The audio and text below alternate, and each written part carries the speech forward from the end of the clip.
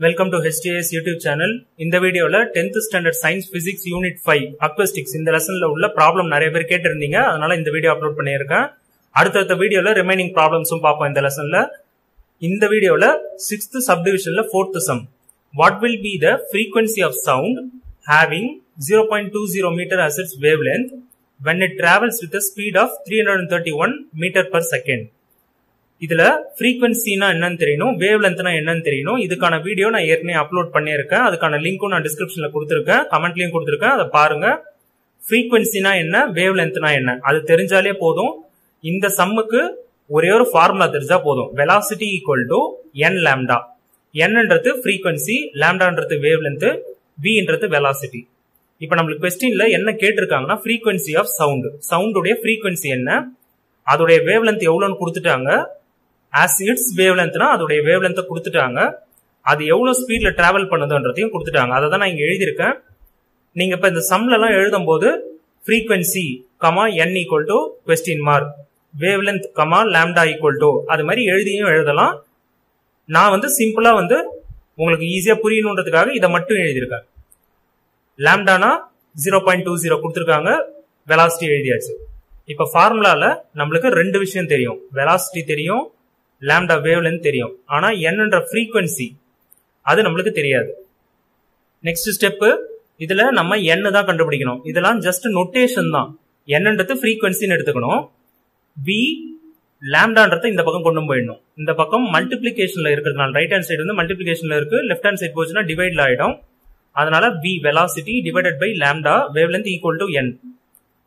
இதை நம்ம இன்னொரு விதமா எப்படி எழுதலாம்னா, நம்மளுக்கு தெரியாததை லெஃப்ட் ஹேண்ட் சைடு வச்சுக்கலாம், ரிமைனிங் எல்லாத்தையும் ரைட் ஹேண்ட் சைடு மூவ் பண்ணிக்கணும். இப்ப இது போல மாத்தும் போது நிறைய பேர் கேட்டிருந்தீங்க கமெண்ட்லயே, மைனஸ்லாம் வருமா? இது மாதிரி ரெண்டு சைடுமே அட் அ டைம் மாத்தும் போது மைனஸ் சைன் போட தேவையில்ல, அது கேன்சல் ஆயிடும், அதனால போட தேவையில்ல. இப்ப இங்க பாத்தீங்கன்னா என்னன்றது தெரியாது நம்மளுக்கு, ரைட் ஹேண்ட் சைடு இருக்கு.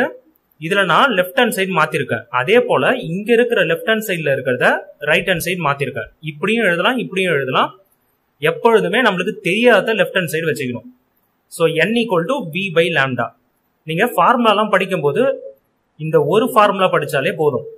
நம்மளுக்கு கொஸ்டின்ல எது கேட்டிருக்காங்களோ அதுக்கேற்ற மாதிரி நம்ம மாத்தி எழுதிக்கலாம். பேசிக் மேக்ஸ் தெரிஞ்சாலே போதும்.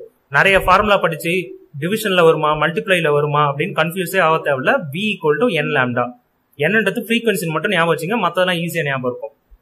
So next step n equal to v.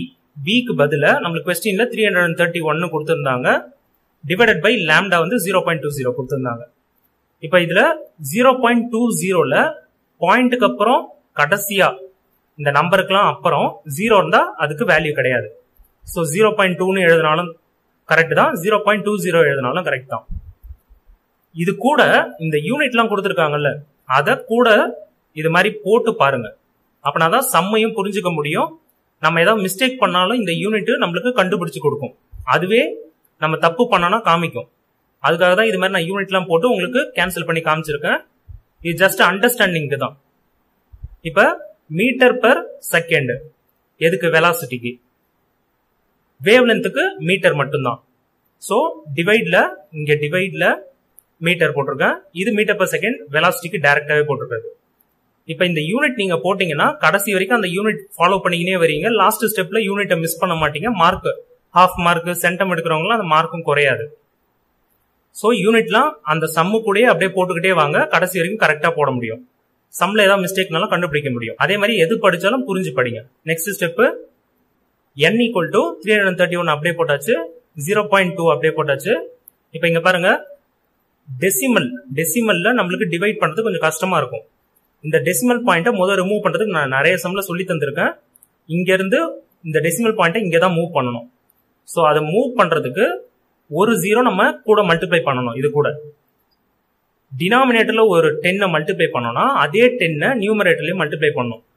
இது பேசிக் மேக்ஸ் எல்லாருக்கும் தெரியும்னு நினைக்கிறேன்.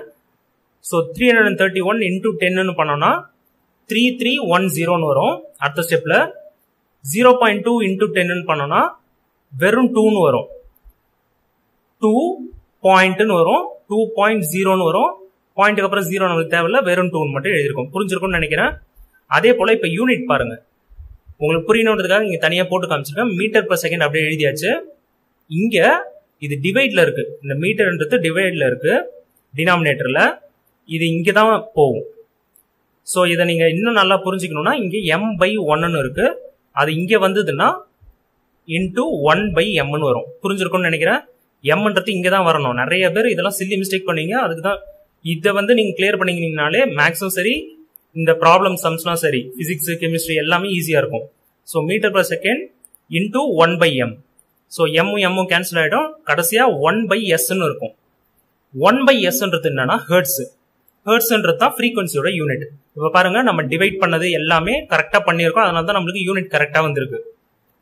அடுத்த ஸ்டெப்பு, இங்க டிவைட் பண்றதை உங்களுக்கு காமிச்சிருக்கேன். நிறைய பேருக்கு தெரியும். யாருக்காவது சிம்பிளிஃபை பண்ணி பார்க்கும்போது, சால்வ் பண்ணி பார்க்கும்போது ஏதாவது தப்பா வருது, ஆன்சர் எனக்கு வரல அப்படின்றவங்களுக்கு இதை செக் பண்ணிக்கோங்க. அதுக்காக தான் போட்டும் காமிச்சிருக்கேன். டிவிஷனை நான் எக்ஸ்பிளைன் பண்ணல, போட்டு மட்டும் உங்களுக்கு காமிச்சிருக்கேன். அதை ரெஃபர் பண்ணிக்கோங்க. 3310 டிவைடட் பை 2 இந்த ஸ்டெப்ல நான் சொல்லிட்டேன். அதை டிவைட் பண்ணி இங்க காமிச்சிருக்கேன். Answer 1655 hertz. இதோட இந்த வீடியோ முடிஞ்சிருச்சு. அடுத்த வீடியோல அடுத்த சம் பார்ப்போம். உங்களுக்கு வேற ஏதாவது டவுட் நான் கமெண்ட்ல போடுங்க. இந்த வீடியோ பிடிச்சி நான் மறக்காம லைக் பண்ணுங்க. உங்க ஃப்ரெண்ட்ஸ் ரிலேட்டிவ்ஸ் கூட இந்த வீடியோவை ஷேர் பண்ணிக்கோங்க. தேங்க்யூ.